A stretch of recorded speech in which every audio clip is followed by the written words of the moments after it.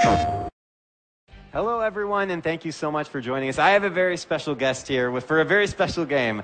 I'm so excited about. Helldivers is like the coolest. And hello, I have been told that you are the game director on Helldivers. That's true. You didn't want to be introduced as the big boss man. No, well, I'm... Because you don't like doing boss stuff. Yeah, what I heard. The CEO title is just silly. Game director. Yeah. And you are... Well, I mean, that's pretty pretentious as well. Oh, no, don't worry about it. I didn't introduce you yet. I'm sorry. This is Johan. This is Johan, everyone. Yeah, so... so welcome. Thank you for joining us. Yeah, thank you. I have been excited about Helldivers for a long time. It basically is it's very difficult, brutal, cooperative, top-down shooter. Would you say that is an accurate explanation of the game? Yeah, it sort of makes sense to say that, because that's exactly what it is. Sort of makes sense. Yeah, I mean, it is a top-down action game.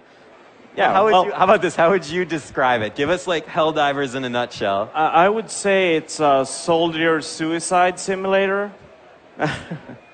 These are fictional soldiers. Yeah. Yes. So you anticipate players dying a lot. Well, yeah. I mean, we've nicknamed it Helldivers at the office. So, I mean, the game is just set up for brutal failure.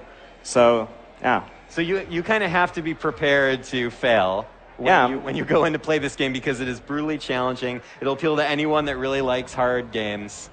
Which is a lot of people nowadays. And we can actually see some footage here. Do you want to talk about this environment a little bit? Sure. I mean, Helldivers is set in a dystopian universe. The government is ruled by this managed democracy. Managed democracy. Yeah, it's sort of... Yeah, so the government decided it's better to sort of manage democracy, because then the outcome will be more predictable. And you're these elite soldiers, or the government tells you you're elite soldiers, but you're actually just recruited. So, and the reason why you're elite is you're only going up like four guys against a huge enemy army. And so here we have the Helldivers fighting against the cyborgs, which is one of the 3 enemy races in the game. Oh, and this is newly revealed, right? Yeah, sort of. Well, we've done a partial reveal of it. The only thing that we haven't revealed yet is the last enemy species.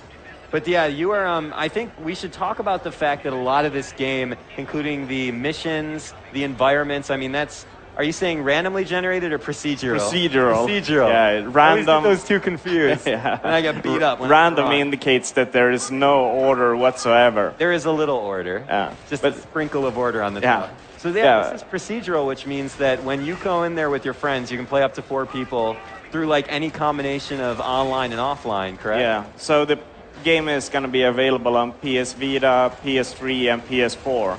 Awesome. And it's going to be cross-play across all platforms. That sounds like a pitch that I would do on stage in front of a huge audience. Yeah, well, these are just the guys. That's exactly what it is. Yeah, but it's right. So, but it's true. It's a great thing you guys have done. I can do a brilliant introduction of the cross-play elements, and that is, with cross-play, PlayStation is the best play to play, whichever platform you choose to play on. Well done. Yeah. So, oh gosh, I'm sorry, I just saw a mech right next to me. Yeah, so the mech is a weird part of Helldivers. I mean, every time you go into a mission in Helldivers, you get to choose a loadout. So that can be anything from like picking airstrikes, machine guns, rocket launchers, whatever. Standard fare. Yeah, and you can call these down at any time during gameplay. Just pop up the strategy menu, hit the combination, and you're going to get whatever you order from orbit.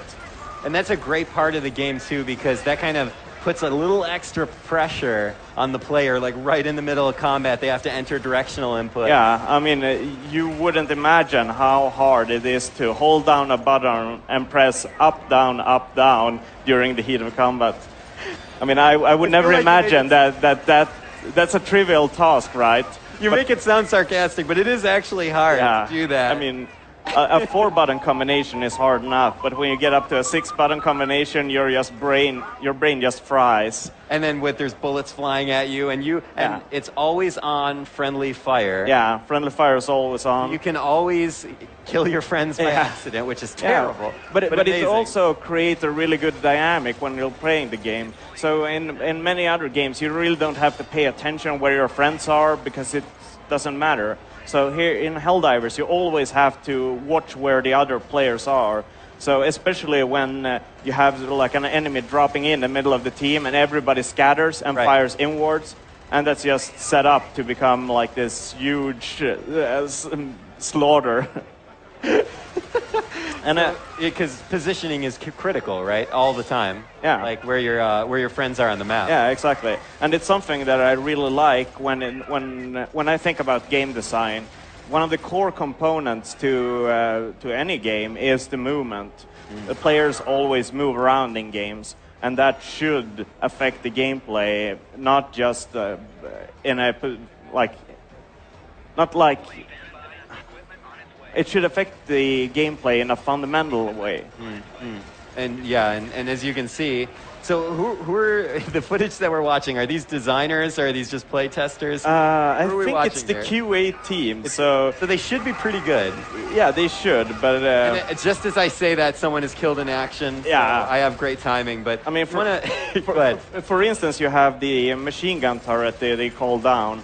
It's a pretty dumb turret, so it just picks the closest enemy and keeps on firing at it. And it's a bit relentless in the way that if the next enemy that it's going to kill is close by, it won't stop firing. It just turns while firing, and it just mows down everyone, including Helldivers and civilians that you need to escort or whatever. So you really need to... you always need to think before you do things in Helldivers, and that sort of thought process gets sort of hindered by the fact that you're pretty stressed out from the fact that there's a huge swarm of enemies coming at you. I mean, I would be stressed out if that happened. Yeah. For sure. I feel like you guys have just intentionally designed near impossible odds for players when they're facing this game. Are you talking about difficulty levels yet, and like kind of how you're tuning difficulty? Yeah. So I mean, Helldivers has there's sort of similar or several difficulty levels in. Not only like easy, medium, hard, whatever. Sure. But you have difficulties on planets, you have it on mission, and also the galactic campaign. So there are like 3 levels of gameplay in Helldivers. So the first one is, the core minute-to-minute gameplay that we're showing right now. Which we're seeing here. Yeah, everywhere. So the soldiers in Helldivers need to complete a set number of objectives. These objectives are ranged from really simple to very challenging. And these missions are part of a planet. So your sort of hour-to-hour goal is to liberate these planets from whichever species is controlling that. And when you've done that, you gain stratagems as rewards. So every time you complete a planet, you're going to get a new stratagem. And there's a bunch of them. In the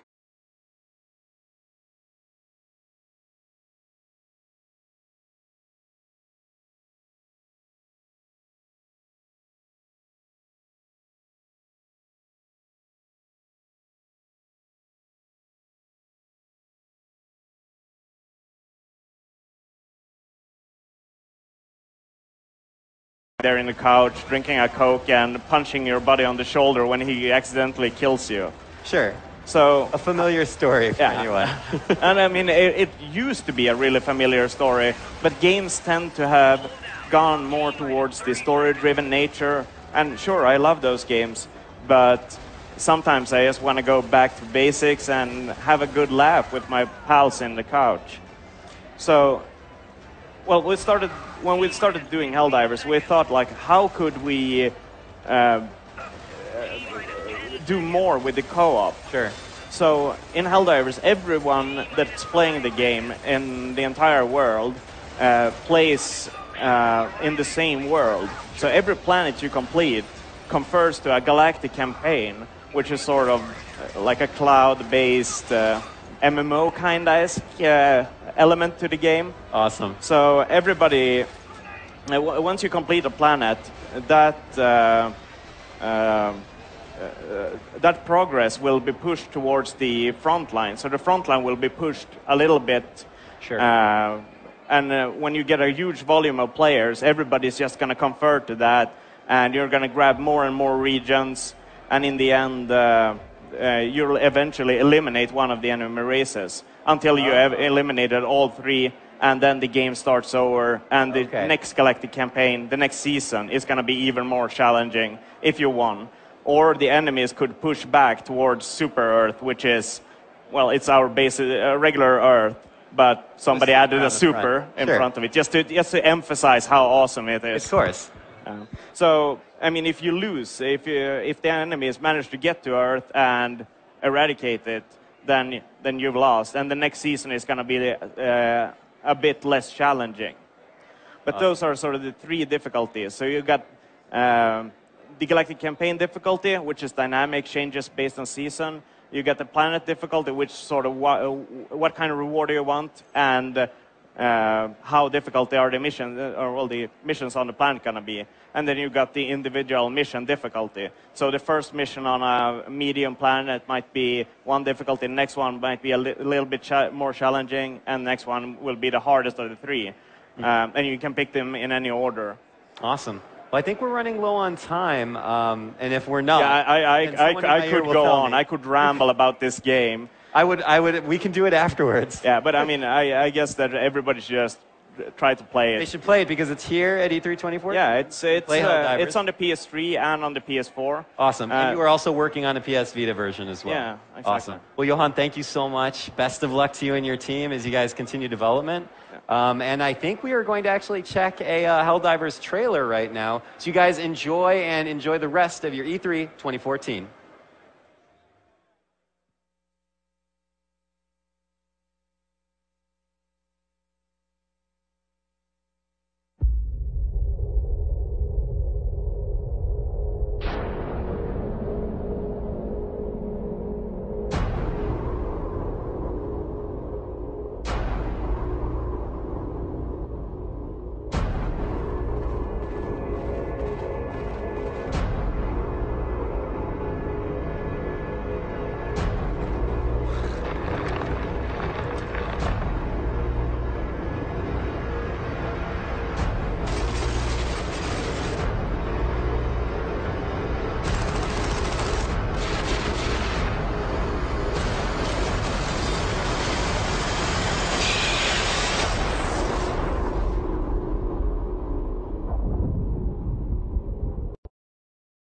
PlayStation